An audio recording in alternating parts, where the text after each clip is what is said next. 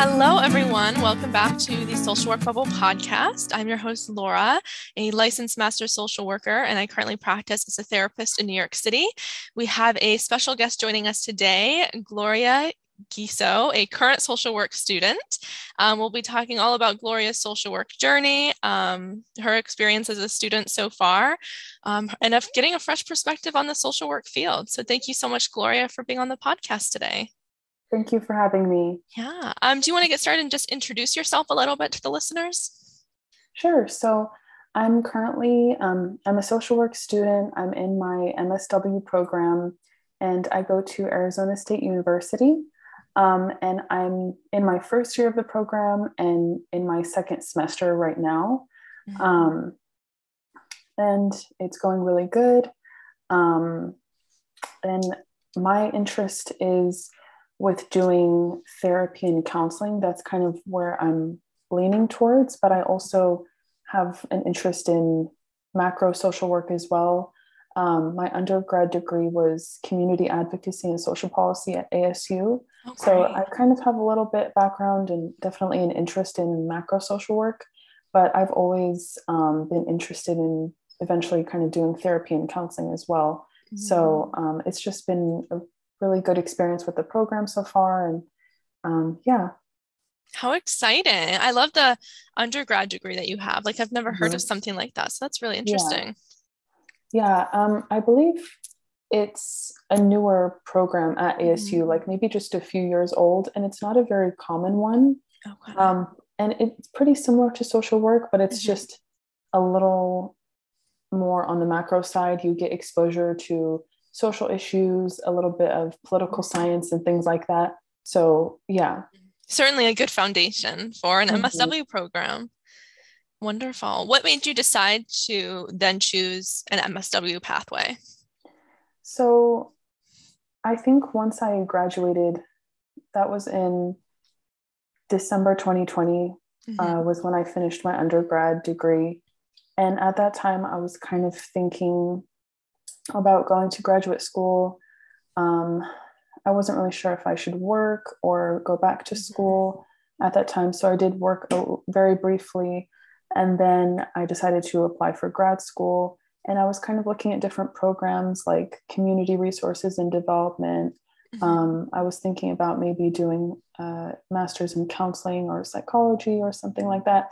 And then I was also looking at the MSW program as well. So just trying to decide between those different options. They're all kind of in the same field and very related to each other, but I wasn't sure which one exactly to go with.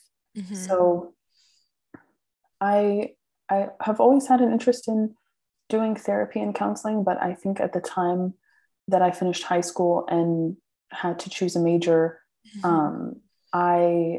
at the time I was more sort of in a different headspace, I think, and more thinking about social issues and how do social issues impact a person on an individual level and then also on a community level and just in society.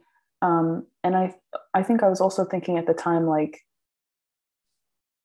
it's hard to imagine being a therapist, even having your own struggles. You think like, how can I really help someone else? And it seems like very emotionally heavy and kind of difficult, but then I still wanted to kind of go back to that when I was looking into graduate school. Certainly. What were the most distinguishing factors for you that kind of had you go with social work versus like a counseling degree or psychology degree? I think the reason why I wanted to go with the social work program was because with counseling or with psychology, it's a bit more narrow. And that's kind of what I hear from other people as well. Like, they choose social work because it gives you more options. It's a bit more broad and it doesn't have as much of a focus on just the micro level or mental health kind of in a vacuum. Like, it really takes a look at how social issues or just your environment really impacts you on an individual level. And I think also when I was looking at the social work program and trying to work on applications, I was a bit overwhelmed, and I was nervous, am I going to get accepted? Or the social work program requires volunteer experience. And I was wondering if my volunteer experience was actually valid for the application and things like that. But thankfully everything went well. So I was really happy to be accepted into it. Wonderful. What was some of that experience that you felt really helped you get admitted into an MSW program? I don't remember exactly what experiences I put on that application, but I think I've had some different volunteer experience with a few places over the past few years, kind of through high school and then through college as well. I did some volunteering in high school with an individual, I believe, with Alzheimer's and dementia. And so we would go through a workbook and try to improve cognitive skills. And then in college, I did some volunteering at a transitional housing donation center, and I think a few other places. So just I've had a little bit of exposure to social services and how they work. And that's really been my area of interest. Yeah, I think that's huge too. And I do think it's an important part of an MSW program if you are able to volunteer and get that experience, because it can really show first what's out there, what potentially your job could be after graduation, but also really get familiar with, am I even cut out to be doing this work? And is it a field I can really see myself in? Right. I think that's the nice part about having a field placement during the social work program too. Yeah. Even though it might be stressful at times trying to balance that with your classes, it is really important. And I feel like that's really where a lot of the learning takes place, is when you're actually working with people and you have to know how to act in these situations, versus when you're in class, you're just more learning about theories, about hypothetical situations. So definitely having experience is very valuable. Yes, it's very different than real life situations. I remember when I was in grad school and, I went a more clinical route. So you learn about diagnoses and how all these symptoms show up.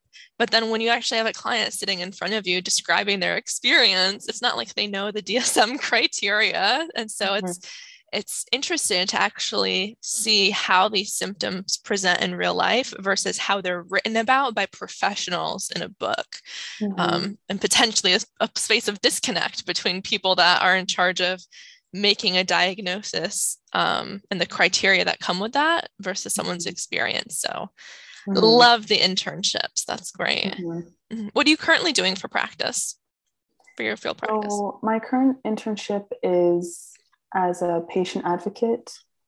Great. So we help patients with if they're experiencing barriers to care. And it really centers around case management for the most part. So a lot of people deal with financial issues or sometimes transportation, not being able to make it to their appointments and things like that.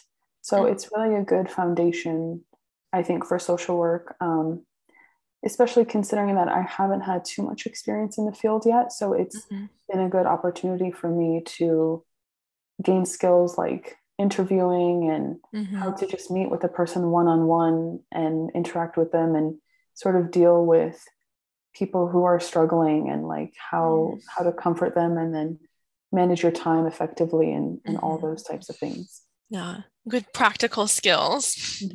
Yeah. Has there been anything else in your education so far where it's really resonated for you? You've seen, okay, wow, I know this is going to be helpful for me when I'm doing the work. So far in this first year of the program, it's been kind of a blend of learning about macro social work issues or theories as well. And then in our, I think the class is foundation practice, or direct practice, but that class we've had each semester so far. And that's kind of where we learn a lot more about therapeutic interventions, like what is CBT or DBT, narrative therapy. Just those are some of the recent ones that we've learned about. And it's really nice to learn more about those and how they can be used. And I think it's nice that we learn about those therapeutic interventions alongside the macro social work theories. And it's just a really nice blend of everything. And I think in the next year of the program, it'll become more specific and we'll kind of narrow it down to more concrete skills and how to, depending on the concentration that you choose, how to really narrow it down and learn more kind of like everyday skills that you need as a social worker. Yeah, certainly. For your program, are you able to have a say in where you're placed or like what kind of internship you want to do? So the way it works is we have a website and all the internships or field placements are listed on there. So you can go on there and see all these different places and kind of look up like the city and see which location you kind of prefer. And then they have a little bit of information usually under each one that's provided by that place and their contact information. So the student is pretty much responsible for finding their placement. And so for my first year one, I just kind of looked through, I wanted to find something that was suitable for me and also not too far away, ideally from my house. So I just reached out through email to a few places, and then that's basically how it went. And then I kind of followed up and then eventually like landed with one. And then I'm kind of in the same process right now. I'm looking into potential field placements for my next and last year of the program. So I know I've heard that some other universities have it a bit differently where they get placed somewhere, I think, and it's not like their choice. So I think that's interesting too, because then you get exposure in an area that you may not necessarily be interested in, or you might not think it's interesting, but then you do get experience and then you might change your mind. So it's interesting to compare, but we do get to choose at my school. Oh, great. I remember, I think when I was an undergrad and I was doing my field placement for that, because I got my bachelor's in social work, so I only had to do 1 year for grad school. But in that first field placement, for me, you just like put a list of like, yeah, these are the places I really want to be at and like rank them in terms of what you really, really wanted. But then when I got to grad school, I had a field advisor who would she called me and she was just like, what kind of space are you interested in? I told her I was interested in therapy and I was on a more clinical path anyways. So she kind of reached out to a lot of the organizations. And then as she found one that would be doing an interview, she would call me and be like, are you good for this? And I'm like, sure, let's give it a go. So it was really interesting. I think maybe I would have preferred to be more hands-on, but it worked out and I got that experience. So good. All right. What would you change about social work education or the MSW program that you've noticed so far? I would say maybe it's been nice that in the first year we learn about a lot of foundational things, but I think maybe a piece that's missing is just learning about the more practical side of things. Like, what does it mean to be graduated with an MSW? What does it mean to be an LMSW or an LCSW? So far, I'm pretty sure we haven't really covered that. I've just heard about those things from other sources or just in conversation or even sometimes online. But we haven't really learned about those things in class. So I think that's something I would include more of is what can you do with your degree? What are the different titles? What is the process of getting your license? Maybe even how much do you get paid in this job versus this job? Just the more practical side of things, versus the more textbook kind of information, which is important too. But yeah.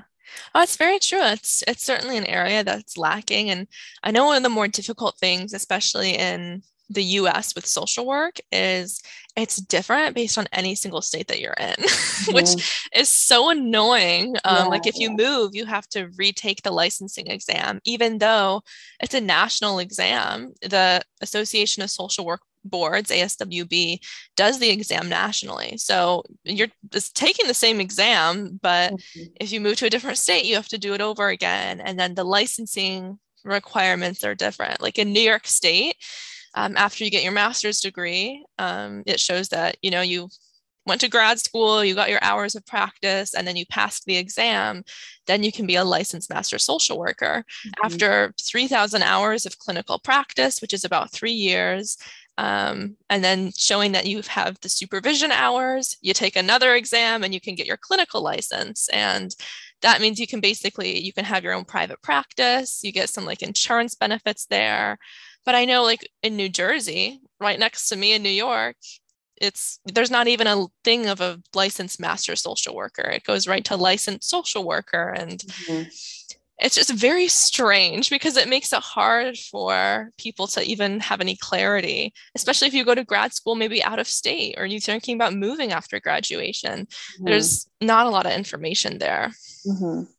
Which I know that some students in the program aren't from Arizona, so they might be moving to a different state after graduation. So it would be even more useful for them to know that kind of information. And I've seen, like you said, different acronyms like licensed master social worker, LMSW, or the licensed independent clinical social worker, and different things. So it would be really great if they were all just standardized. But make a lot more sense, because it's hard to tell what the equivalents are. Like, okay, I know I'm an LMSW, but what does that even mean in another state? And how do I know? It's just, it's difficult to communicate where you're at. So yeah, definitely. Yeah. Is that something you're thinking about? I mean, I'm assuming since you're interested in being a therapist and counseling, that you're thinking about getting your license after graduation. Yeah, that's kind of my plan after graduation, is to get my license.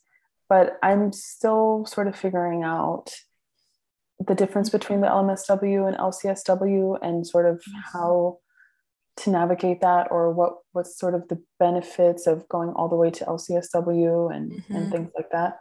But I definitely would like to get my license, just based on what I know. I think that it would be beneficial and definitely useful. Certainly. And I know too, I think as time goes on, a lot, depending on where you're located, a lot more employers are wanting a higher level of education and wanting licensure, which makes it tough, because a lot of the times that's not met with, sufficient pay for being required to get a master's degree.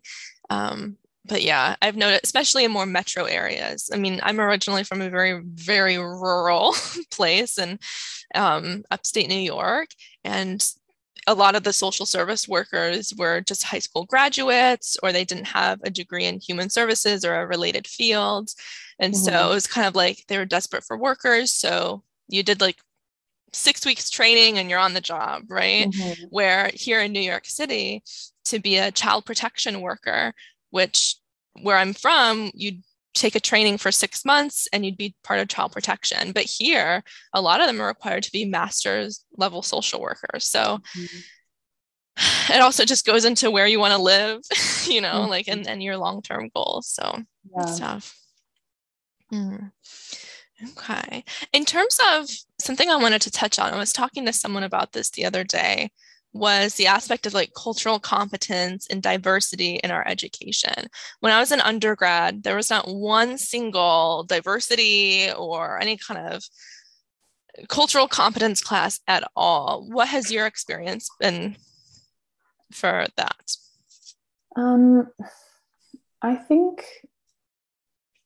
we have touched on the differences between cultural competence and cultural humility a few times in different classes, trying to think of which classes and in what ways, but we have learned about it and kind of discussed the differences between those two. So what does it mean to be culturally competent? And then what does it mean to have cultural humility? So from my understanding, it seems like they kind of have moved away from, at least from my classes and the way that they've been teaching them, there's less of an emphasis on cultural competence and more on cultural humility, because as they kind of explain, like, you can't always be culturally competent and know everything about someone's background. Yes. And sometimes people have a certain idea about a culture, and so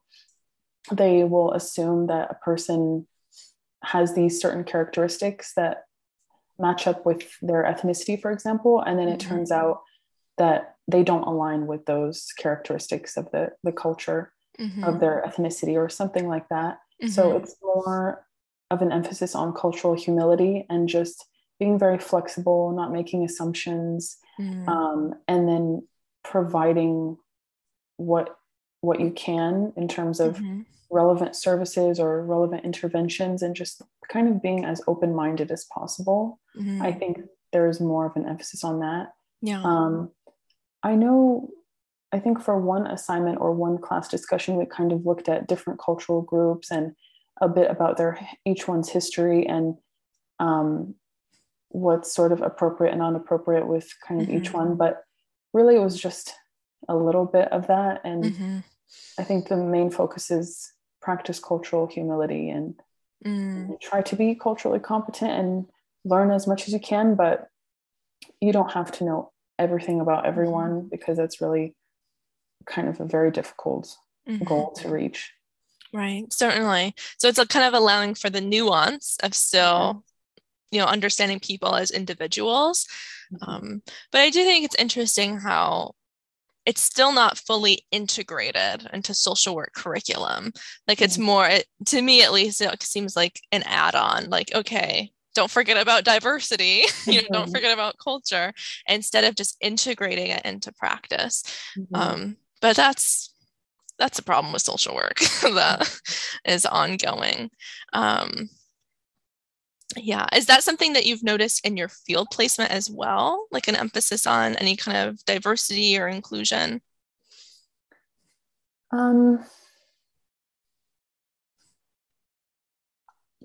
Maybe not a specific emphasis on that.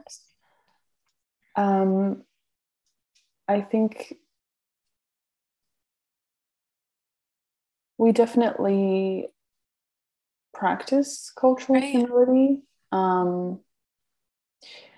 But I think it's hard in my head to, when I think about like diversity and inclusion, to get away from thinking just about different ethnic cultures and think about what are all the different ways that people can be diverse. And there's definitely diversity in terms of age, life experience, maybe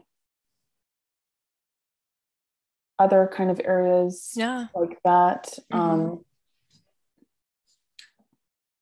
previous life experiences.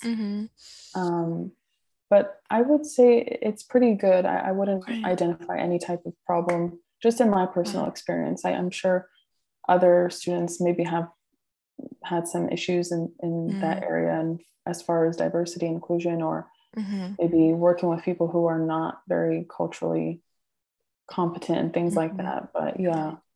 Good. Well, that's great to hear. I mean, like we were talking about earlier, a lot of the times education is very different than practically what our experience is like. Yeah. And I think too that people always have bias, and it's hard to not have that, but it's important to be very aware of it as well. And when a person notices that they are feeling like biased about something, or they have a certain thought that they identify it and then kind of see what's the source of that feeling or thought. So I've had those types of conversations with my field instructor before. But I think in general, maybe the field placements, from what I've heard from other students, sometimes field instructors don't have the time or capacity, kind of just based on their workload or schedule or things like that, to be able to really slow down and have those conversations, or even talk about things like bias and cultural competence. So it's definitely a struggle with finding the time and space for those things. Yeah, certainly. That is very true. So the essence of social work is having a lot to do and not having a lot of time for many other things. Yeah. Switching gears a little bit, I want to talk about just feeling supported, right? So I'm assuming you have a supervisor at your internship, potentially like a faculty person or an advisor. Can you tell us about moments where you did feel supported by those kind of leaders in your life, or maybe moments when you could have used more support?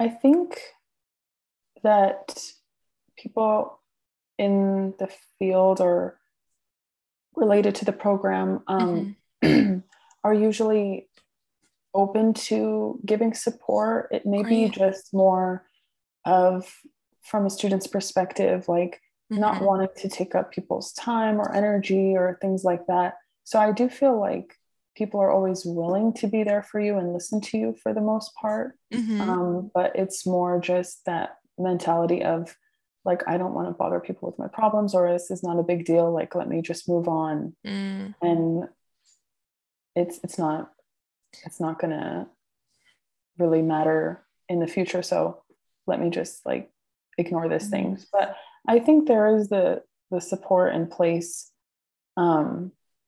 There's always at least one person that I feel like you could reach out to, especially in the program or other areas where social workers are involved. They're always trying to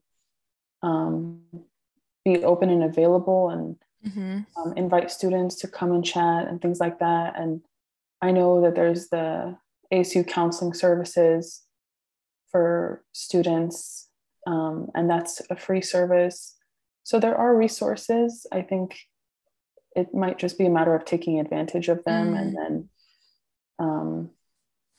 being comfortable with being vulnerable and opening up. Yeah.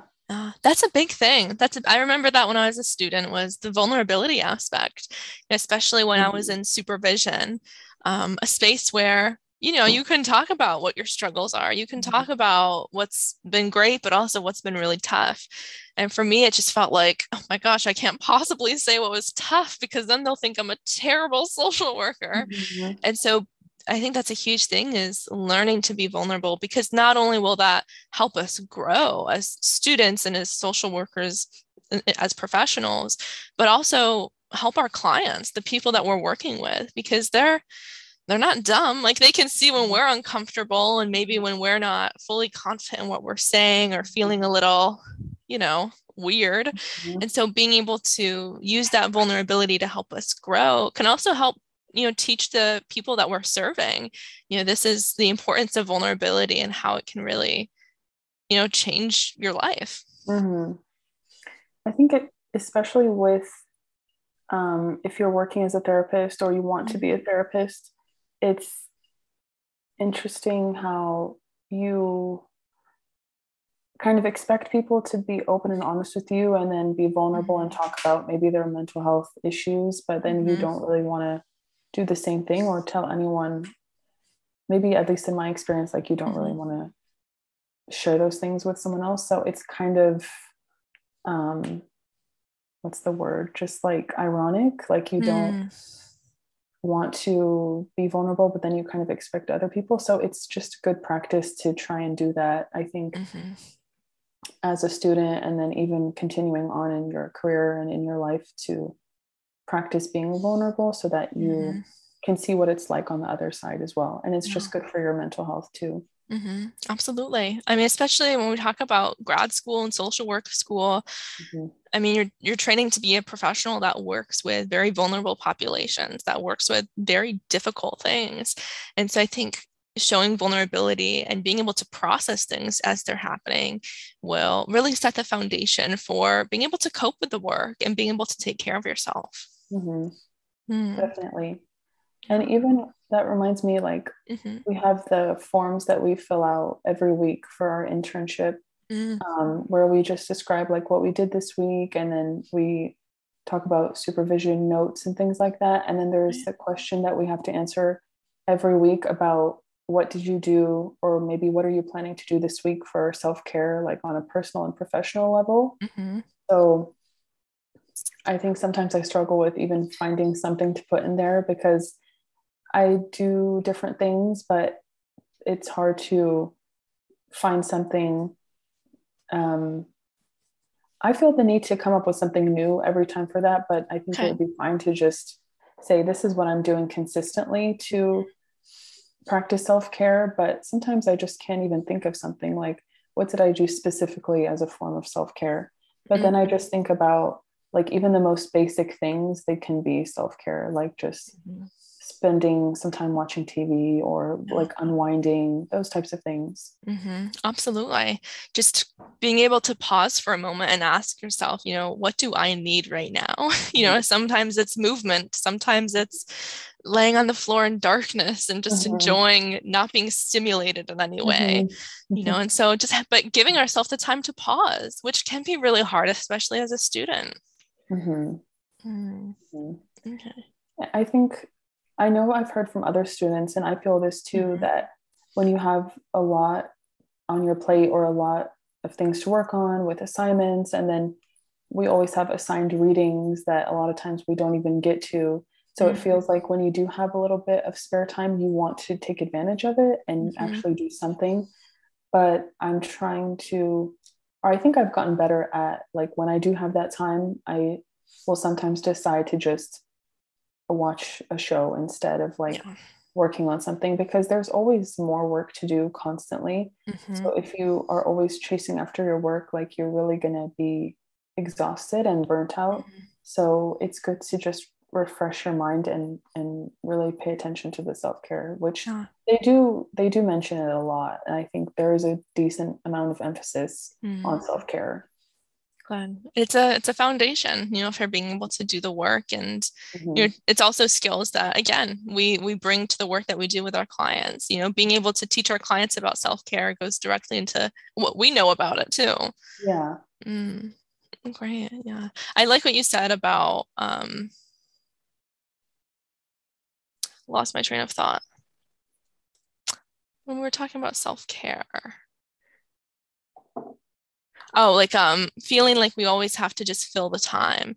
You know, something that, you know, I learned to practice was just asking myself, like, how is this serving me right now? Or is there something that could be serving me better? Because I remember, I mean, being up at, I remember thinking to myself, all right, I'm going to go to bed right now at 3:00 in the morning, take a nap for 2 hours, then I'll wake up at 5 and finish this paper.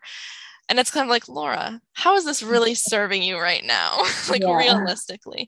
Or like when you have a lot of reading to do and it's super late and you know you're not really soaking any of the information up. Like asking yourself, is this really serving me? Or is there a better use of my time, like resting or drinking some water, staying connected with friends and family so I don't feel so isolated? You know, really going into those things that help us feel grounded, that give us the foundation to thrive from. Definitely. Yeah, I know with the readings, that's definitely a struggle area, because I think both semesters so far, and I think other students have experienced this too, where like you try to keep or stay on top of the readings sort of from the beginning of the semester, which I've tried so far with the beginning of both semesters, and trying to commit to actually doing the readings every week for each class. But that's just been an area where it's been hard while trying to stay on top of assignments and other things. And then being at my field placement.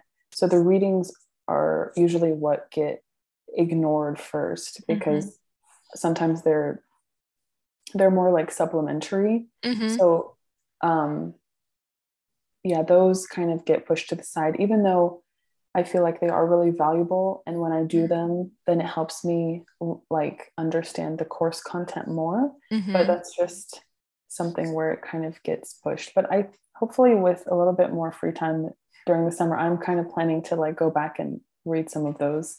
There we go. Yeah. Yeah. So yeah, I remember that was always the first thing to go for me too, because it just feels more passive, you know, and when you have an upcoming paper, or, you know, you have to go into your field placement, it kind of seems like, okay, reading this is not so important. But you're right, like they are certainly helpful. And when I did the reading assignments, I knew like, okay, this is helpful information, but we also have to have realistic expectations for ourselves, and trying to get all of the reading done, especially, I mean, social work is so reading and writing heavy. We have to know it's really not possible.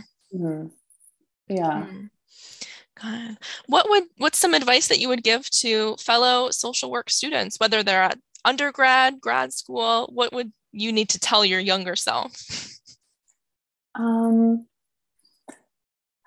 would say, like, probably this would be advice that could apply to anyone, but I think especially because social work is kind of a broad field and there's a lot of different areas you could go in, to just try and get as much experience as possible in different areas. So get exposure to different topics, maybe look into direct practice, but then also look into macro practice, and sort of spend a little bit of time in different areas, and then kind of see where you naturally fit, so that you don't feel like you are only looking in one direction and that's where you end up, but instead just trying to see all the different options of what's out there and seeing kind of where you gravitate most. And I think I'm still even in the process of doing that. In this first year of the program, like I feel like I have somewhat of a better idea of where I want to end up in the future, but it's still not 100% there. Like I need more experience still to know like this is exactly what I want to be doing. And it could even change down the line too, like years later. I might say, okay, I want to go more into macro social work now, or I want to switch to something different. So just trying to really stay alert and seeing all the different options that you have, I think is good to keep in mind. Certainly. Having that open mind is so important, especially as a first year student.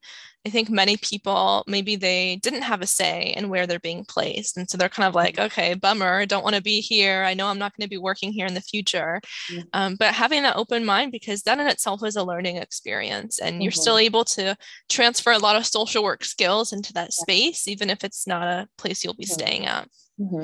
Because I think with the field placements, a lot of skills are transferable. So you learn certain things at one that you could really apply anywhere, like especially interviewing or doing assessments, working one-on-one with people. If you learn it at one place, then you could transfer those skills to another. So those are really just like concrete, like foundational skills. So it's not like if you're at an internship, it's a waste of time. I think it's always valuable in some way.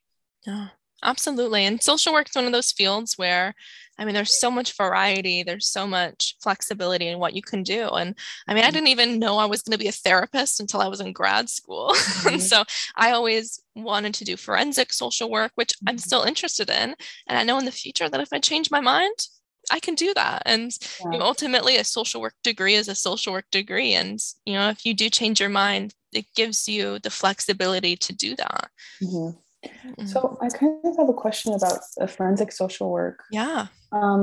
Recently I was listening to a presentation about forensic social work, and I kind of expected it to be about like forensics in terms of like people committing a crime or commit like murder, things like of that nature. But it was more about the prison system and working with inmates and things like that. So I think I compare it to forensic psychology. So I don't know Yes. if it's the same, like if forensic social work is something different or something else. They're very similar. I feel like with forensic psychology, there's a lot more like assessment and diagnosis Mm-hmm. that happens there. Forensic social work, again, because of the essence of social work, it's more flexible. When I was in undergrad and I was at a child advocacy program, we worked with children and families that had experienced childhood sexual abuse and trafficking. And so the case managers there were forensic social workers, because they basically helped with moving through the court system, so like this is the paperwork you need to do, like navigating, working with victim services and the DA.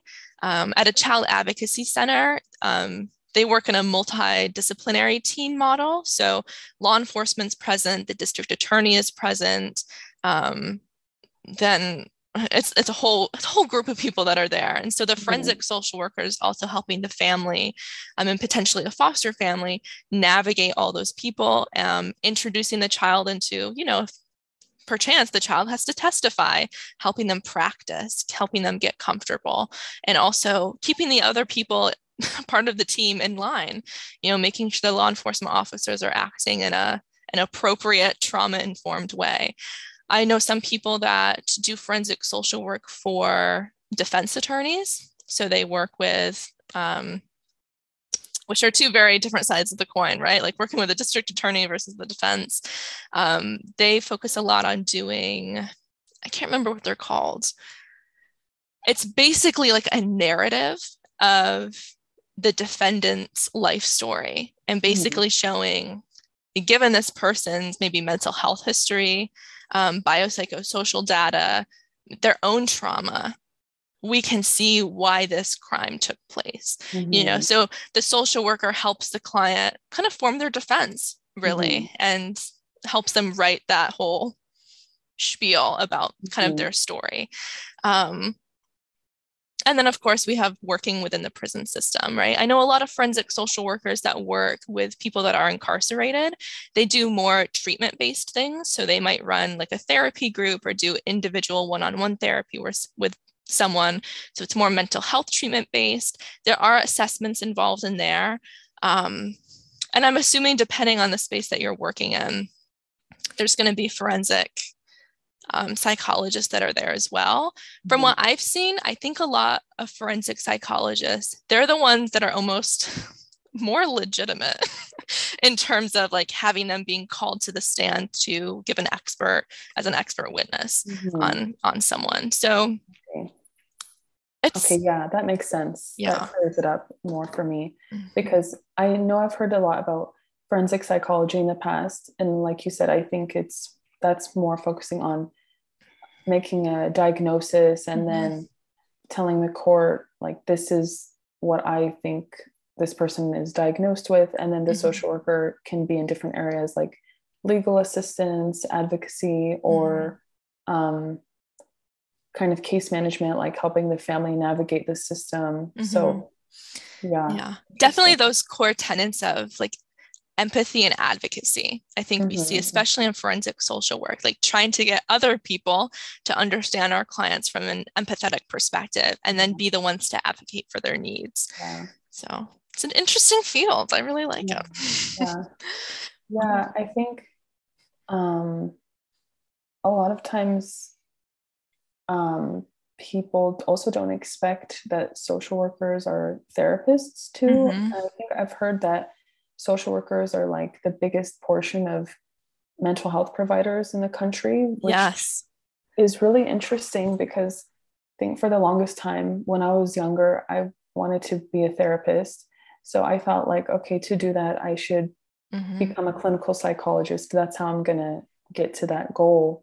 But Hmm. then only in very recent years, I was like figuring out that you can do therapy and counseling just as a social worker, like with your Hmm. MSW. So that's um, something that I didn't really realize. And it's just Hmm. surprising that actually so many social workers work in counseling. Hmm. So, yeah. Yeah, it is something that, I mean, I remember too, I was the same way. Like I didn't realize that was a thing, and I didn't really consider being a therapist as an option until I knew that that was a possibility as a social worker. And even before I came to social work school, I started off as a nursing major because I had never really even heard the term social worker. Like I really had no idea what that meant, like what kind of job that would entail. And so you can do a lot with it, which is great. And there's also the assumption with social work that most people will assume that you're working in child protective services. Yes. And I also had that idea in my head just because that's a common route that a lot of social workers take. And it's very popular in the media too. So that's another reason I think why I didn't choose social work earlier. Maybe if I had known that information before, that social workers can do therapy, they can do these other things, it's not just like child protective services, then maybe I would have made some different decisions with my education. But yeah, it's very interesting. Yeah, absolutely. You're right about how social workers are portrayed in the media. I've always thought I would love to have like a social work show. Like they have so many law enforcement shows out there. I'm like, no, we need one with a team of social workers, like showing us how to support people. I think that would be so cool. But that's just not seen in the media. Yeah. Yeah. Wow. It's certainly a great field with a lot of opportunity and flexibility. Wonderful. All right. Well, I think that wraps us up for today, Gloria. Thank you so much for coming on the podcast. It's been so great being able to chat with you, to see where you're at in your journey and what brought you to social work. Where can listeners continue to follow your journey?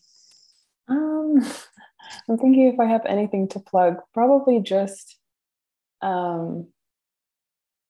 maybe my Instagram. Sure. Yeah. I don't know if there's anything else. I'm on LinkedIn too, if anyone wants to just connect professionally. But it's just my name. But if you search up my name online, you can find my LinkedIn, and I'm also on Instagram, Facebook as well. So wonderful. Yeah. Thank you so much. Thank you everyone for listening to today's episode. Please feel free to leave your thoughts in the comments, and don't forget to like and follow the Social Work Bubble podcast on whatever platform you're listening on, and we'll see you next time. Thank you so much.